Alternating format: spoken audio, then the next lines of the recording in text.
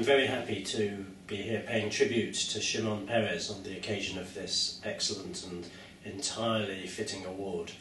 It's right that the Jewish News should be giving President Peres this honour. He deserves it absolutely. There is nobody whose personal history is intertwined with the history of the State of Israel like Shimon Peres. Reading Israel's history is remarkable because you keep coming across occasions when this one man has contributed to the direction, the safety and the prosperity of the state. There is nobody who's been a more tireless or braver advocate for peace than Shimon Peres, who has taken bold steps and some difficult positions. There is nobody who has the admiration or an affection of the whole country like its president.